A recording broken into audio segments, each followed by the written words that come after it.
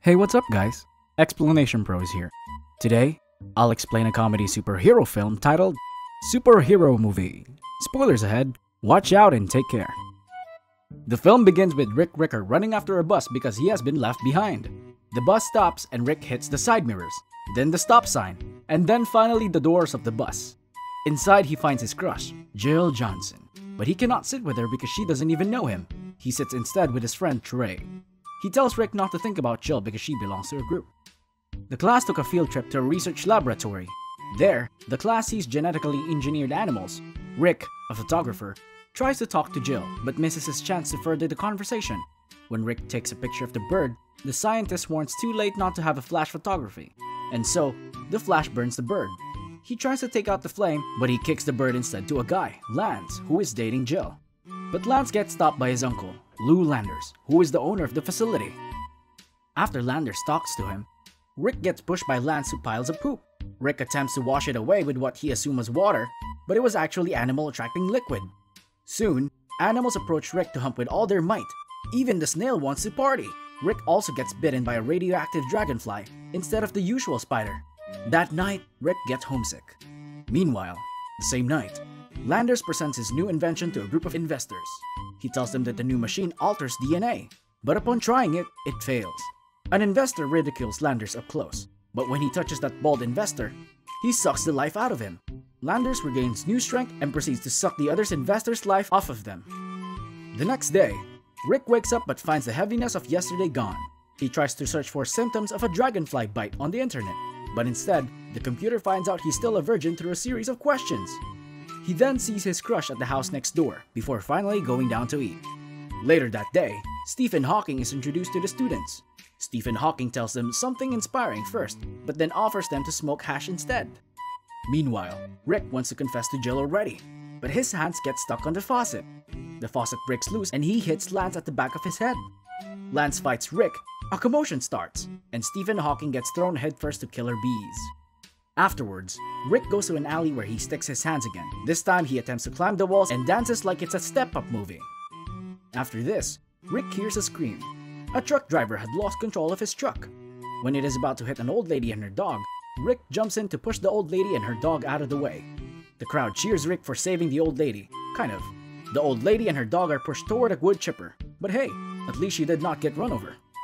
That night, Rick gets home to find Trey and his uncle just finishing some furniture work. When he entered the house, Rick almost gets shot by a nail gun, but he catches it instead, telling his astonished uncle that it is easy.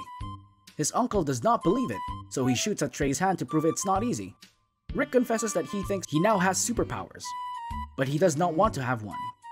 His uncle reminds him what his parents want for him, but Rick goes outside in frustration. Outside, Rick looks at the ring his father gave him and remembers them. In a flashback, Rick and his parents got robbed in an alley, but Rick tries to save them. But it did more harm than it good. Because when Rick tries to steal the gun, it fired and still hit his parents indirectly.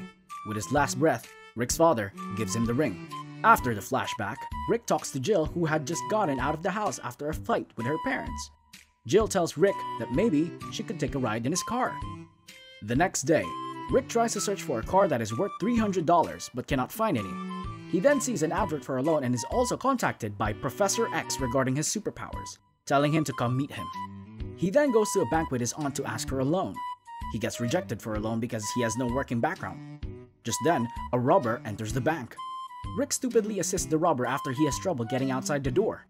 The man who rejects Rick tells him that he had helped the robber take their money, but Rick responds smugly that it is not his problem anymore.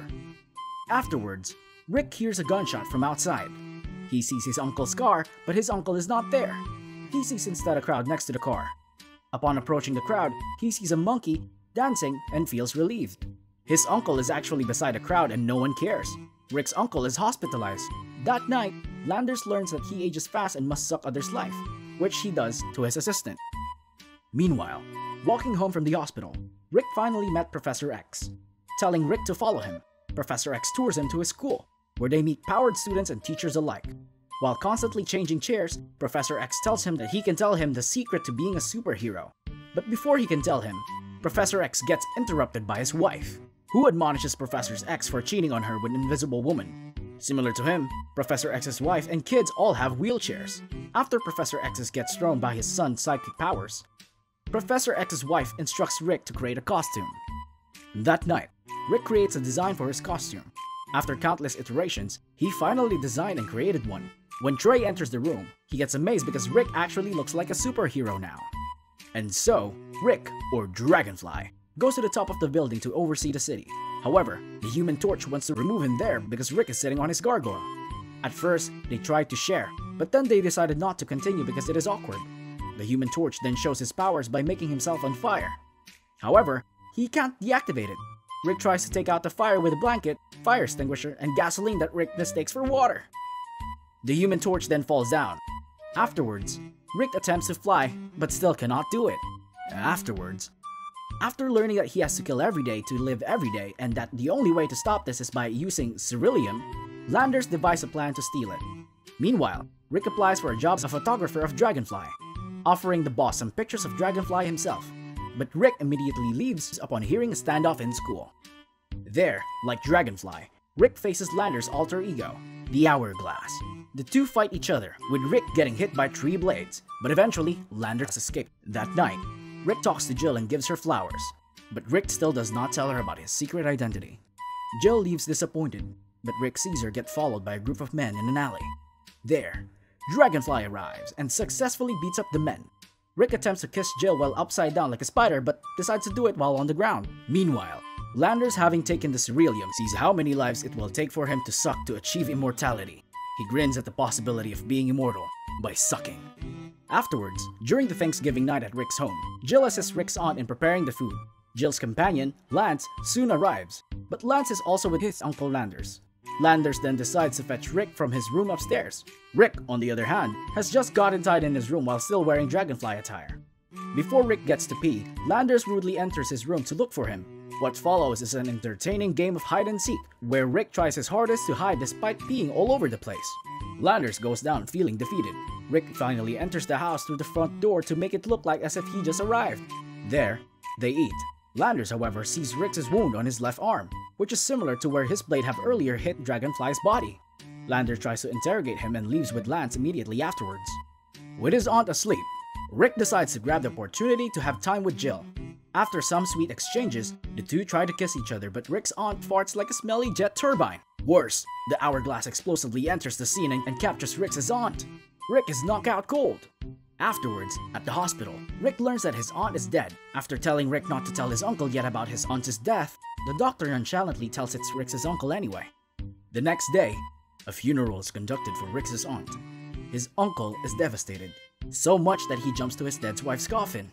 But it's actually the wrong wife, which makes his uncle more unwillingly to leave. After Rick's uncle is forcefully removed from another woman's body, Rick's aunt falls to fire and gets cremated instead. After that chaotic funeral, Jill approaches Rick, but Rick does not want to talk to her anymore because it's not safe anymore for anyone connected to him. He leaves Jill. After this, while All By Myself plays in the background, Rick finds that the path to home is filled with lovers kissing, even inanimate objects. Rick falls into depression, but he is picked up again by his uncle who encourages him to be a hero again. Rick accepts but does not know where the Hourglass could be. Then they see the news about an awarding ceremony for humanitarian achievement where people are gathered in thousands and conclude that the Hourglass might be there. In the awarding ceremony, Landers received an award. After receiving it, he is confronted by Rick backstage to ask him who the Hourglass could possibly be. The Hourglass takes this opportunity to mislead Rick into attacking the Dalai Lama. As the curtain opens, the Dalai Lama is seen being assaulted by Dragonfly. Rick strips him, wanting to find the ceruleum he supposedly has stolen. After a guard gets thrown off from the stage, a fight among the peaceful crowd ensues, as leading humanitarian world figures brawl with each other. Rick then sees the Hourglass escape to the other room, where they are hosting a heroes convention. There, the Hourglass sits on a flying chair and proceeds to blast a piece of the ceiling. It falls down toward Rick, but manages to carry and throw it away, only to drop on him again.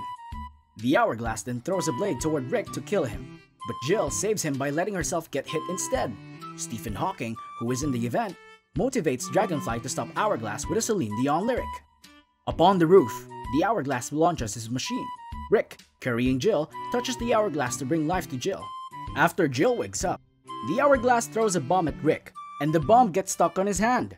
After readjusting it, sticking into his crotch, he decides to tumble his way to the hourglass and explodes, tossing Jill off the roof.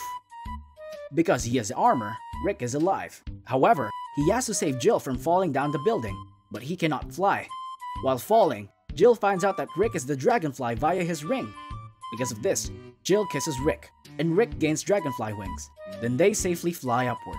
Stephen Hawking thanks Dragonfly, but poor Stephen gets pushed by Rick's uncle off the building. The movie ends with Rick and Jill flying in the sky, with Rick happily narrating that he is Dragonfly.